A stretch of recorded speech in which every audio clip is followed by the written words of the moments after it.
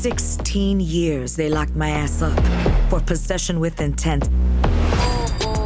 Dolores Roach in the flesh. It's been like forever, mommy. You look like shit. Well, I have no money, We're not hiring today. no job prospects, and a bet that your boss's dad died, and so I'm pretty sure I know I look like shit. Thank you very much. Horror of Dolores Roach is about a young woman that was incarcerated when she was in her early 20s for 16 years for selling marijuana. She gets out of jail. She has nowhere to go. She has no family. The boyfriend that she had kind of betrayed her, and she doesn't know what to do except to go back to where her home is, which is Washington Heights. When she gets to Washington Heights, she realizes the whole place has been gentrified. She doesn't know what to do. She has no money. There's one thing there that's still standing, and that's the Empanada Loca. And that's the bodega / restaurant where she used to hang out, where she used to get her favorite empanadas. And that represents Washington Heights. She walks in, she sees the very talented Alejandro Hernandez playing Luis there,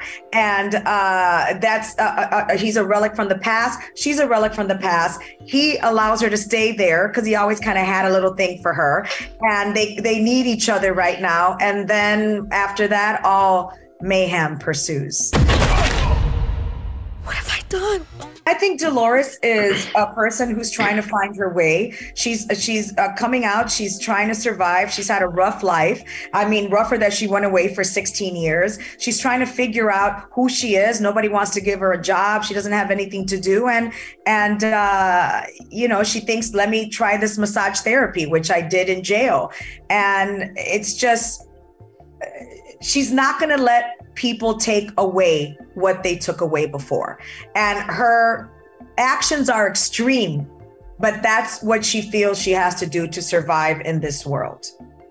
Don't worry about a thing, Dolores.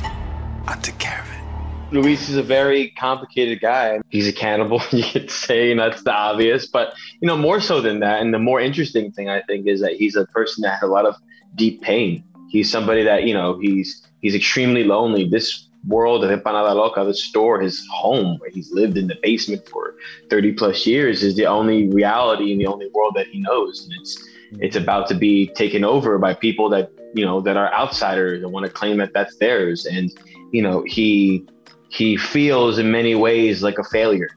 You know, the one thing, he's a failure, and he's always been looked at, I think, in his mind and to other people, and you know, have always viewed him as a weirdo and a freak. And, you know, he's felt so isolated and so intensely lonely that when he sees Dolores come back, this is a reminder of how things used to be so good when the restaurant was thriving, when the barrio was thriving, and she was of that time. So I see that, and I've always had this thing for her, especially when I was younger, and, like, you know, when you're at that age and you're admiring an older, attractive woman from afar, and, you know, he reminds you of his boyhood. And he sees that, and those are all the times that were good. And when he sees her, he wants to make sure that he can stay with her and that she doesn't leave. And he needs her to survive. It's the only thing he has. You've got all these people coming down here now. You need to be legit. Make a fucking plan and work on it every single day. Isn't that what I'm doing? No, you need a real massage table. Nellie, she's earnest. She plays, she's a juxtaposition to the other characters. She's, you know, the ingenue. She's a little innocent, doe-eyed. She doesn't necessarily know everything that's really going on, but she is there to take care of her community. She's there to take care of the shop. She's there to take care of her grandmother because she lives just above the shop, and she's ride or die for anybody that's going on. If she likes them, that's her people. You got anything you want to get off your chest, Dolores? There's something wrong. I've been the meat delivery guy supplier for this place over 20 years. I was best friends with Luis's dad, and, you know, I was his ride or die. And, you know, I promised him that I'd look after his son. And so now I see his son as kind of, I don't know what's up with his son, but I see Dolores as an innocent, so I'm there to protect Dolores. So I'm a protector. But there's a lot of funny shit. And this series gives other people the opportunity to say, it's okay to laugh. We want you to laugh. We want to create some sort of levity. These are things that are actually happening in our communities, but we bring you in with some sort of laughter. So we don't only just have the drama. We don't only just have the comedy. We don't only just have the horror, the awful things that are happening that happen to, I think, marginalized communities at a higher rate. We have all those things. They're well done. Our cast excels. Their writing excels in making those happen. And I think that's really how we cover all of those things to make it accessible, palpable to a larger viewing audience. I don't necessarily think it's about the Black and brown experience. I think it's a TV show which has Black and brown people as the leads. Yes. It's about them. I don't think it's necessarily making any big, great, grand statements about being Black or brown. It's just we're the ones who are telling this particular story. And I think it's a universal story, and all humans can relate to it because of just being humans and the living, just the experience of being a human being, going through shit. I don't know if it necessarily speaks to a particular Black or brown experience. There's nobody hitting anybody over the head here. We're just the fact, you know, there is heightened reality.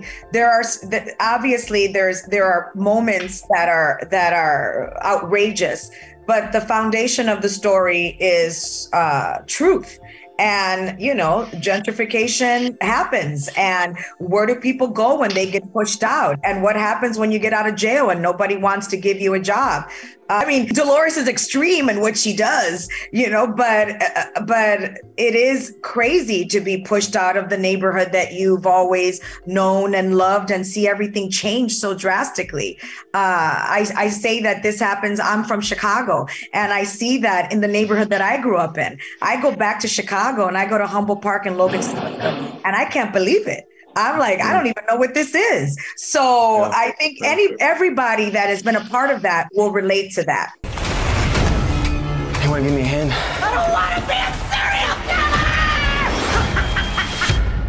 killer! Mommy's been busy.